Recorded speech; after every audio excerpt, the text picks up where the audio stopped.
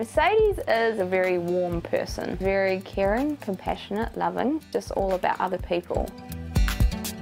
In 2017, she started a charitable trust called Mentor Ed, where volunteers go into schools and work one-on-one with children, usually the lower decile schools who maybe don't have enough funding for more teacher aides and things like that.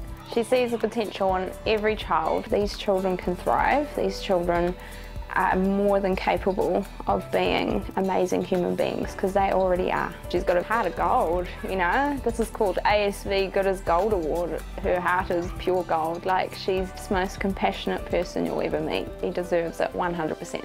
Mercedes is in this classroom over here with her #1 helper, Rocco the dog. Here we go. Mercedes. Yes, hello.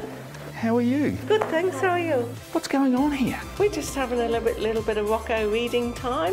So the kids come and choose a book and sit and read with Rocco, who likes to listen to the stories. I think they quite like Rocco. Oh yes, they love it. Especially if they're reluctant readers, they'll come and read if the dog's here, you know. So why are we here, Mercedes? I'm not sure. Well, let me tell you, I'm Michael from 7 Sharp. And we've been hearing some really, really lovely stories about you getting alongside the tamariki of Palmerston North, being a mentor, showing them love, support, and more than anything else, just good old-fashioned friendship. Yes. And for that reason, Mercedes, I'm delighted to tell you that you are this week's ASB Good as Gold recipient. Oh, that's wonderful. Oh, thank you. That's so lovely.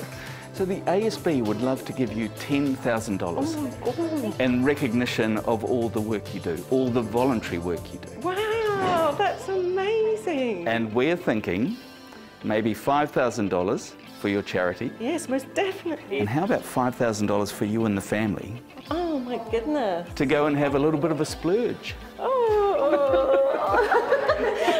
that's wonderful. It's just such a lovely surprise. I mean, the work itself is rewarding, but that makes it really extra exciting. And I think even Rocco's got a smile on his face. Yes, he'll be very happy about extra dog treats.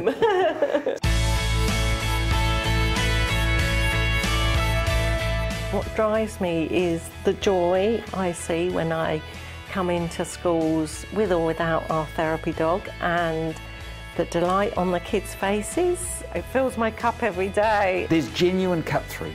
Oh, most definitely. It's all about feeling supported, building their self-esteem, knowing that somebody's there to listen and be their biggest champion. Having the time shows that you care. Yes, because everybody's too busy these days, and teachers have got so much pressure on them, and they've got so many kids in the class. And so if the community can come on board and help alleviate some of that pressure in a collaborative way, what's not to like?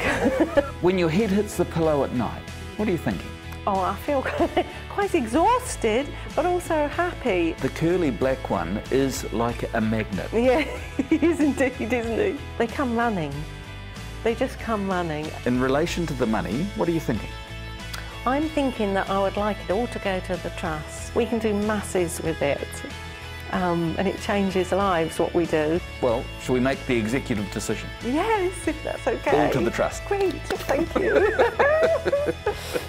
If you know a deserving New Zealander, nominate them at asbgoodasgold.co.nz.